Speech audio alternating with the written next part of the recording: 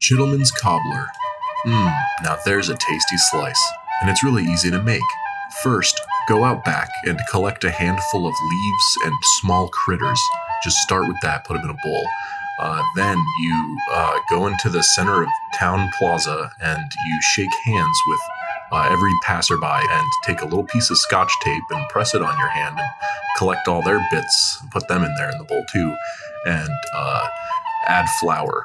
So now you've got like some good goo, and you know how you need to do to finish it off is you enter the dreams of a young boy and you dress up as the devil and you play him a 16-minute concerto on the violin. And so when he grows up and becomes a world-renowned violin player using the song that you showed him in his dream, his mother will cry tears of joy. So collect the tears of joy, add them to your flour, and bam, you've got